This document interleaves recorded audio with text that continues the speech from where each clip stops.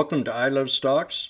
I'm Washboardjim. I'm a technical trader that has a strategy of buying at support and selling at resistance. So it's got two stocks I want to talk about today, and that's going to be the apparel sector, and it's going to be Nike and LULU. Nike versus LULU. Which one do I prefer the most when it comes to trading? I preferably like LULU, but they both have nice little swings and nice little runs. Last time I called LULU, it was down at support, and we bounced up off that support. I ran it up, and then now she's starting to pull back again. Nike, I'm going to take a look at also. But I want to give you my reasons why I like LULU over Nike right now. And that's because, and first we're just going to, the websites. I can take you to the websites.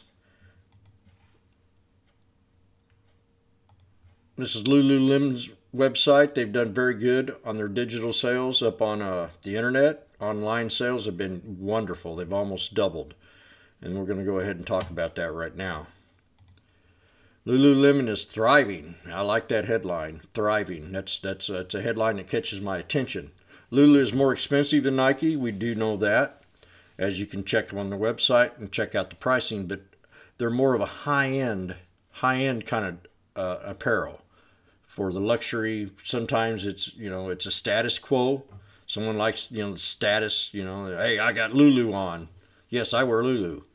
So I watch Lulu. I've been watching Lulu for a long time, for about 3 years, and it's just had a wonderful run. So the company's sales grew by 22% in profit. That's by nearly 15% despite the similar pandemic-related retail restrictions that hurt Nike's operations. The CFO, Megan Frank, directly attributed the company's growth to increased traffic of Lulu's digital operations, which I'm very impressed. The clothing company's direct sales, which include digital sales, now make up 42% of the total revenue of 26 just last year. So that's almost doubled. It's clearly understandable that Lulu focused on the shift of rapid growth due to the COVID-19, and it's paying off. So sales are getting better. People are staying home, exercising more. It's a stay-at-home clothing. You don't have to go out and dress up and go to work. People are just buying Lulus, and they're more comfortable. You can be sitting at a desk doing your work. You hardly know you have anything on. So that's one reason why I like Lulu over Nike. Now, let's talk about Nike a little bit. In comparison, I like Nike too. I'm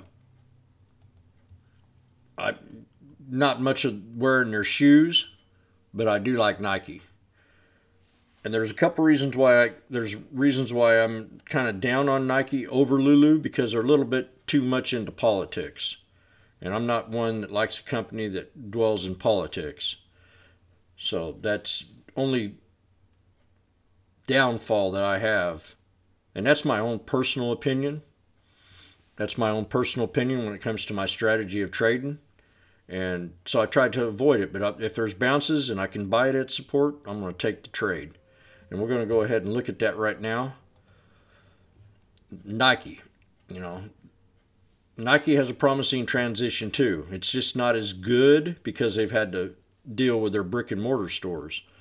So the most Nike recent quarter grew by 9% and earnings up 11%, both year over year.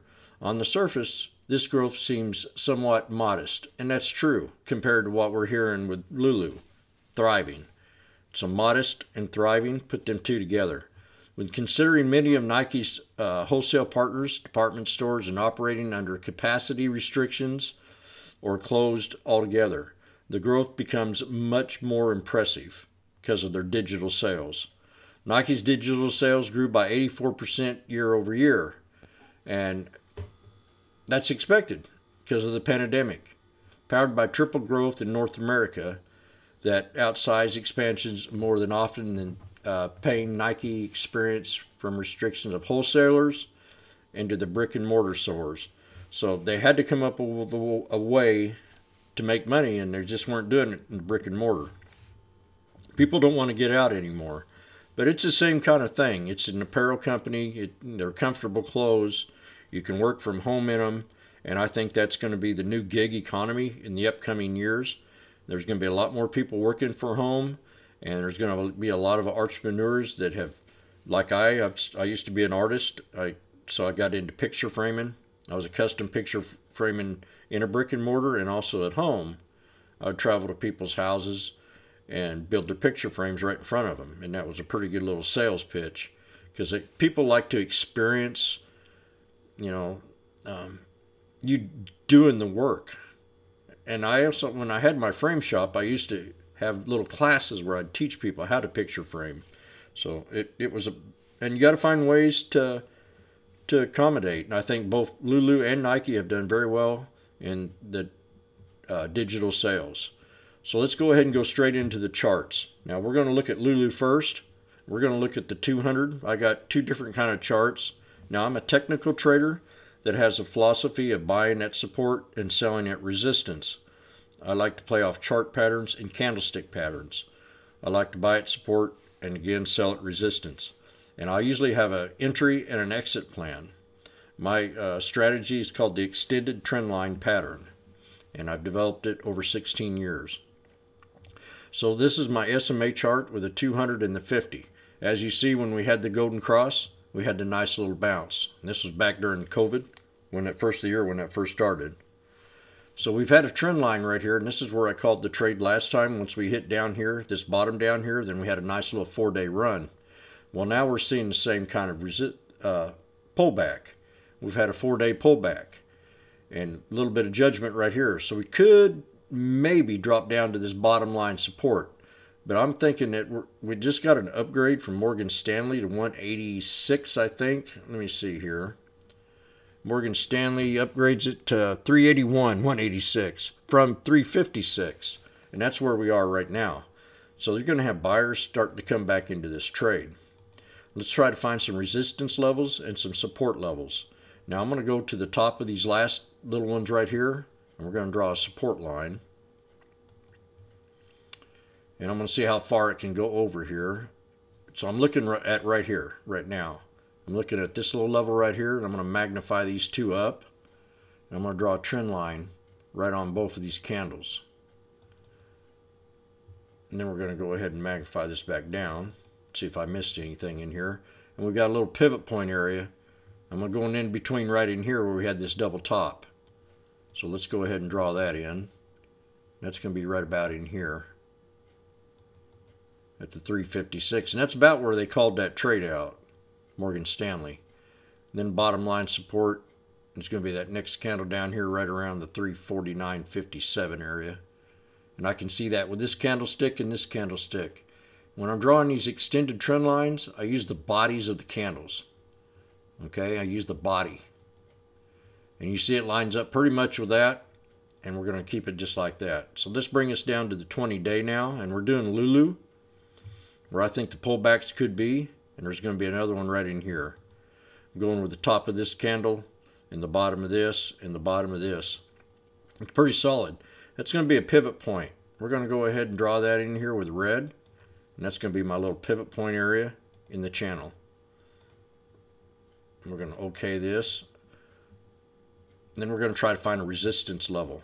Now you can see this had a real nice run from my call down here off this trend line. And it could pull back to that trend line right there. But I think with the upgrade, we're going to see a reversal on it, and we're going to probably get back to this 200 on the 20-day. And we'll see what that 200 lines up with. We want to go ahead and put a resistance line right here at the bottom of this.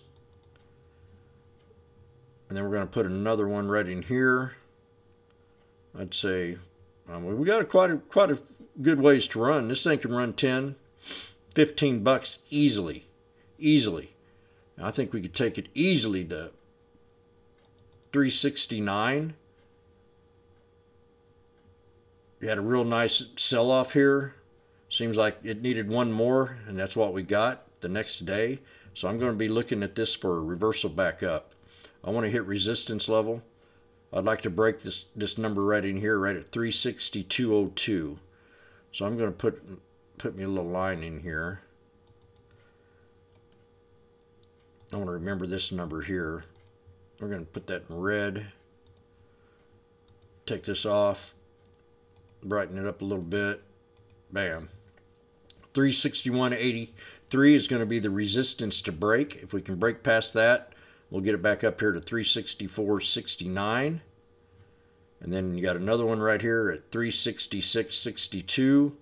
And then hard resistance to break here at 369. And this thing can run on up to a top level. And I would love to see that 380.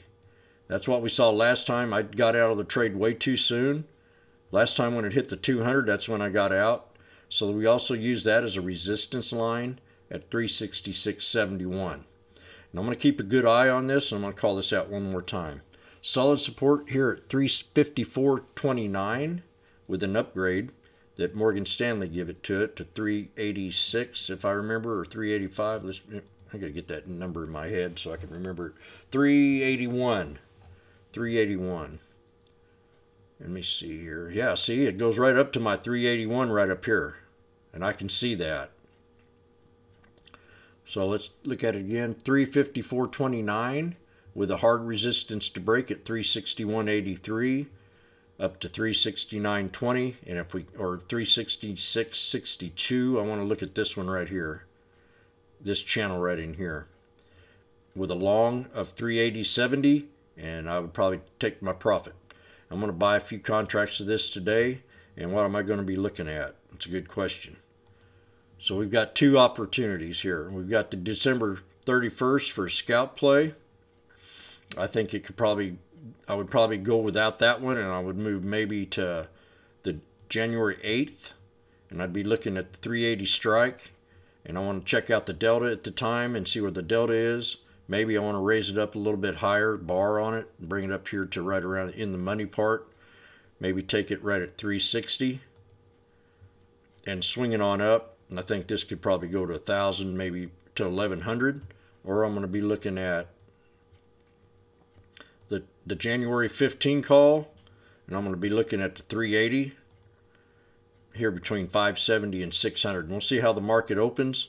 And that's how I'll take the trade. And that's on the January 15, 2021. So let's go ahead and look at the next trade, and that's going to be Nike.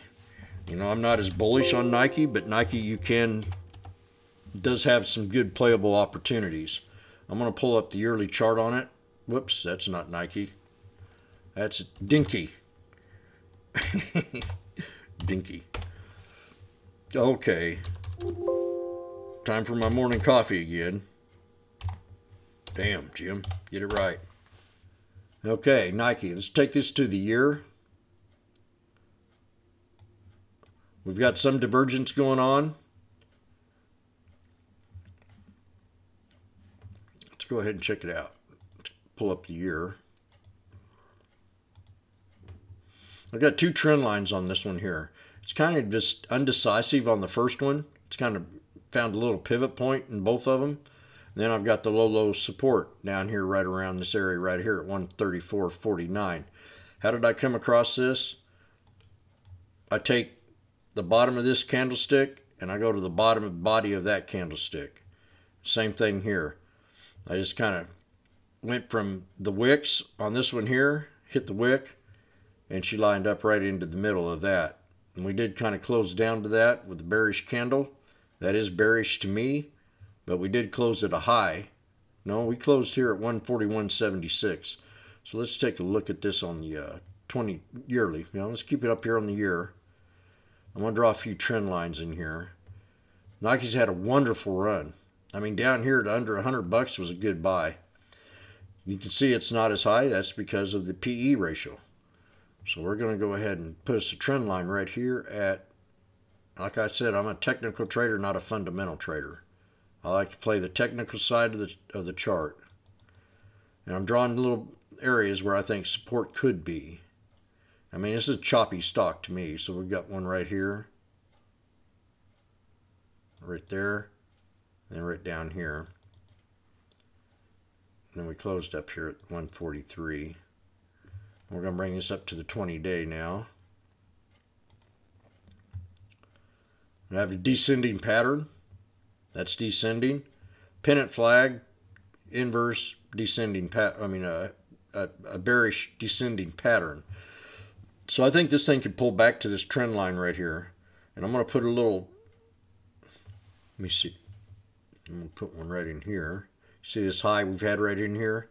How it lines up with this? How it kind of lines up with that? We're going to put that right in here. That's going to be one support, then another one right down here.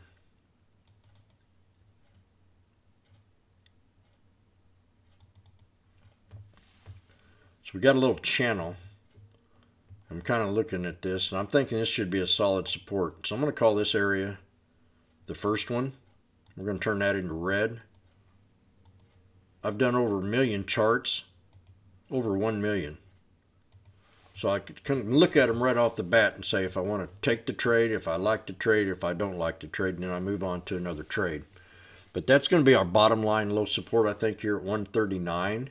I like to see that hold. Then you've got another one right in here. We're going to take this top and see where that runs. That runs right into about where she closed at, 141.79, 141.76.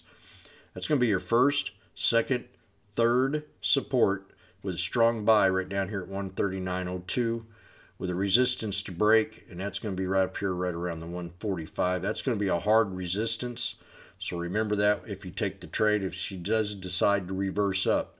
So far the 50 SMA says yes, it can reverse, but maybe I want to take it down here to this 200 and have a little patience with it. So I'm going to set me an alert.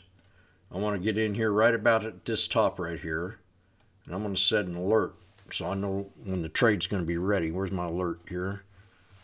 We'll set it at the ask and below, and that's my alert.